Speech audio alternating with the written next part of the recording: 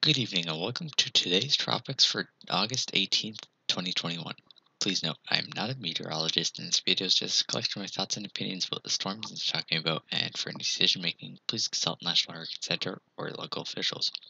So today I'm looking at Hurricane Grace, which is currently in the northwestern Caribbean, and Tropical Storm Henri, which is currently in the southwestern Atlantic, just southwest of Bermuda here.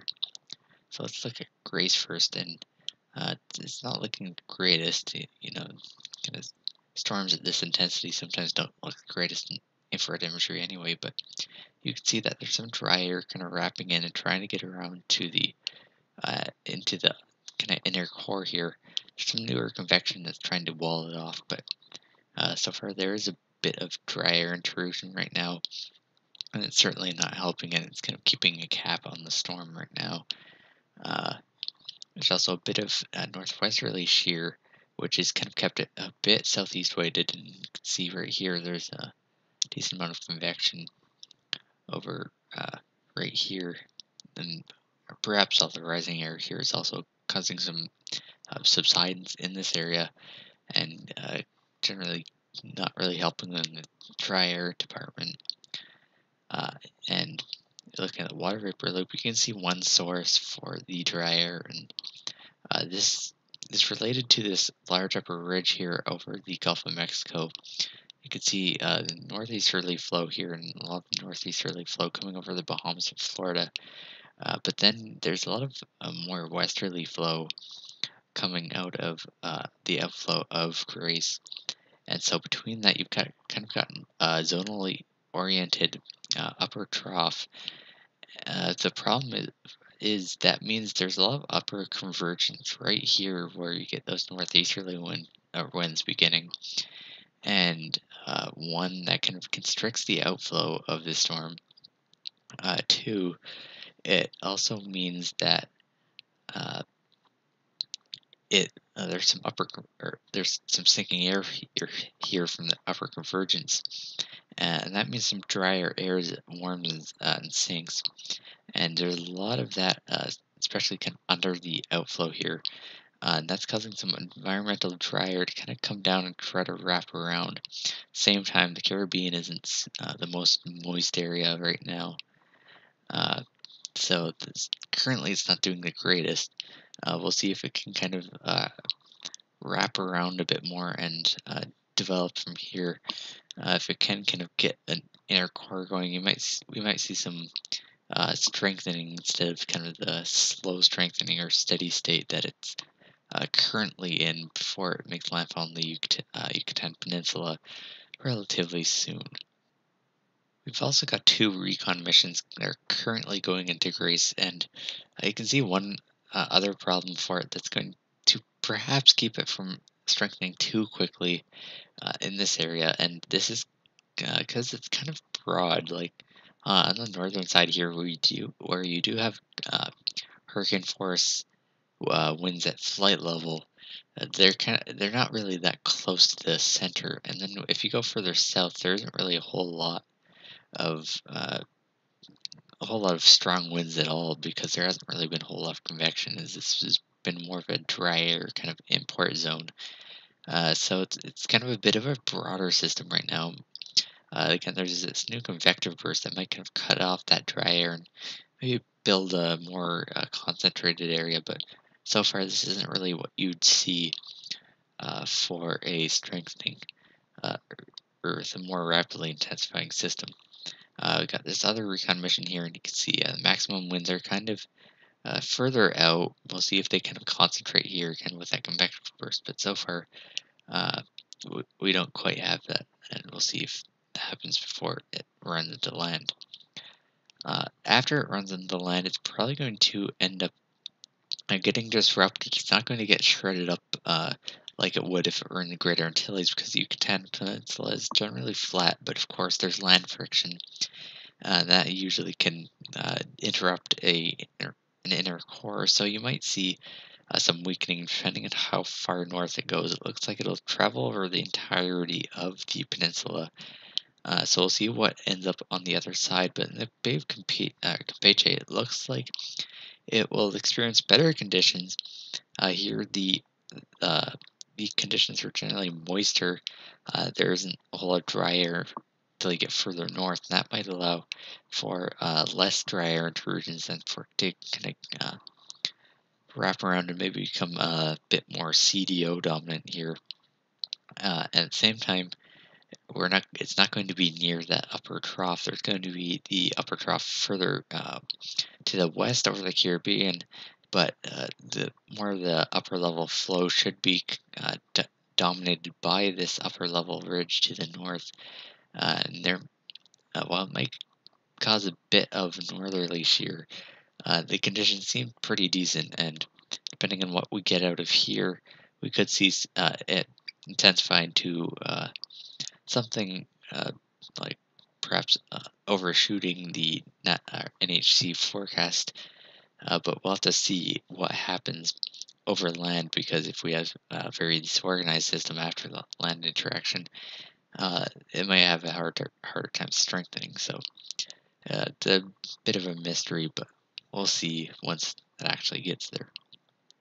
Looking at the official NHC cone, I can see the ridge is expected to strengthen over top of it. So while it's moving west northwest now, it should start curving a bit more to the south, and with the more northerly winds aloft, as a result of that flow as I was showing you earlier, it seems that a deeper system would move a bit more south. So if it does overshoot this forecast, we'll see if it does do that.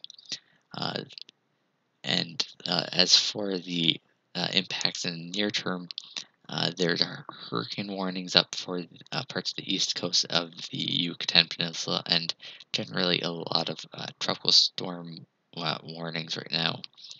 So hopefully you are prepared for that right now because the conditions will be deteriorating pretty soon depending on where you are.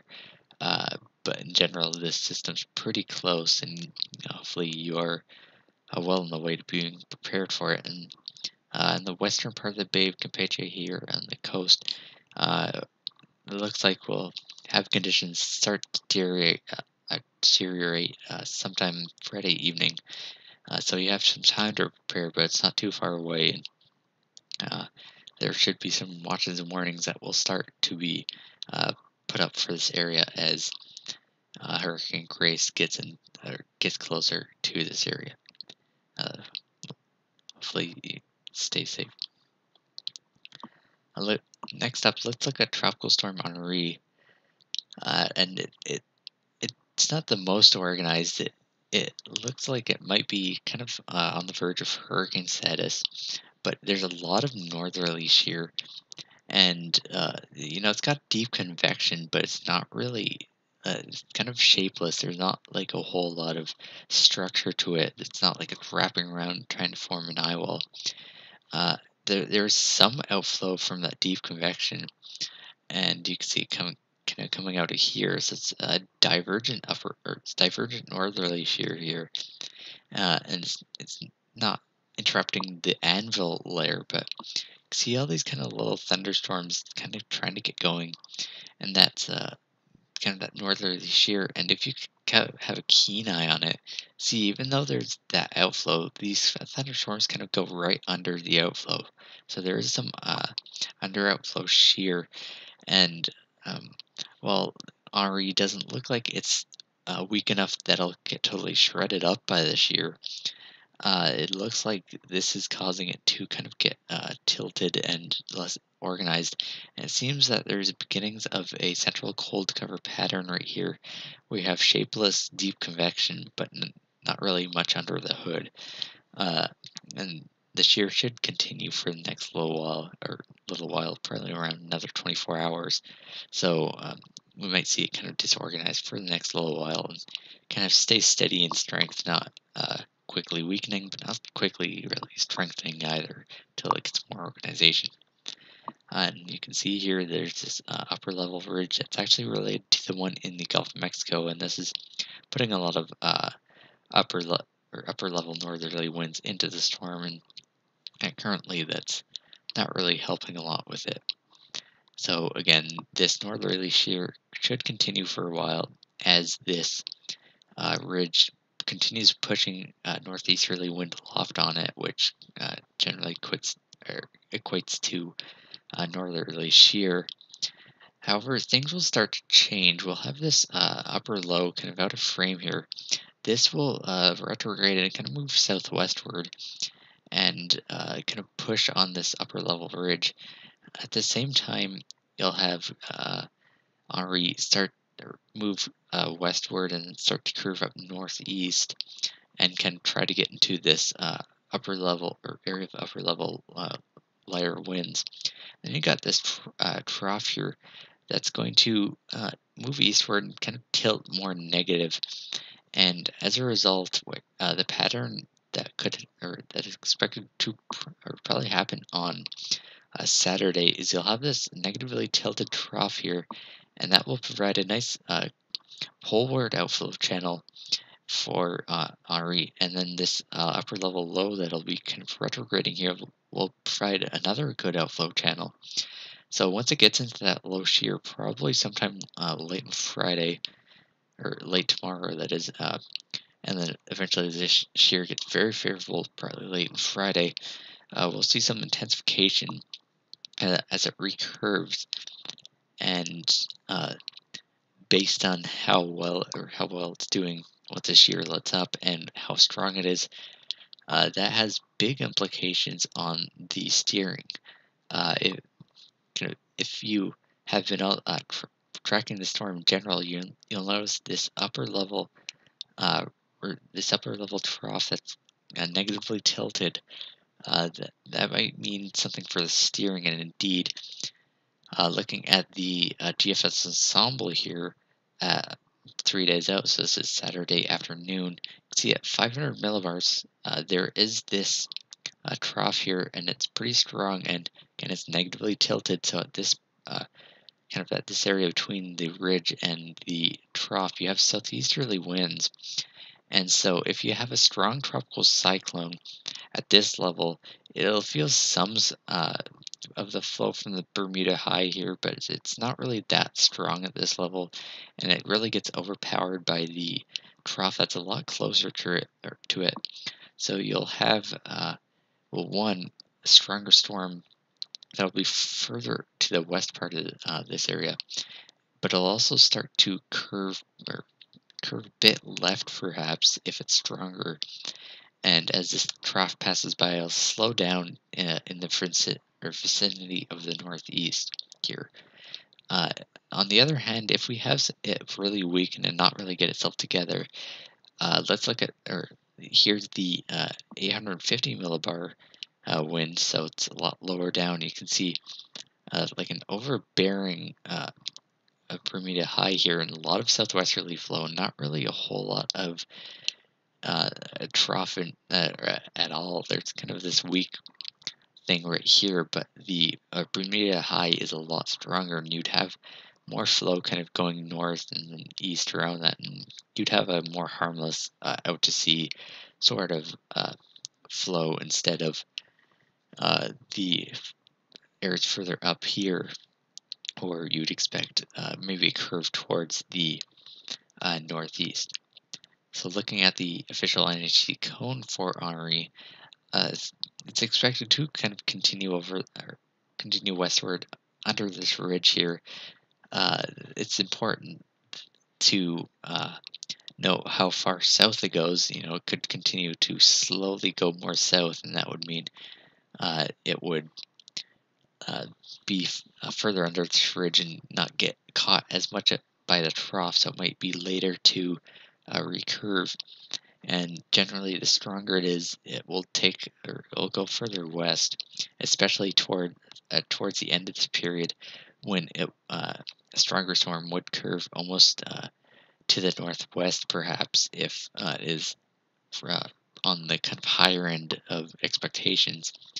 So we might have a strong storm, though weakening as it gets in the colder water, in the general vicinity of the northeast coast, and there could be persistent wind and perhaps rain if it gets close to the coast.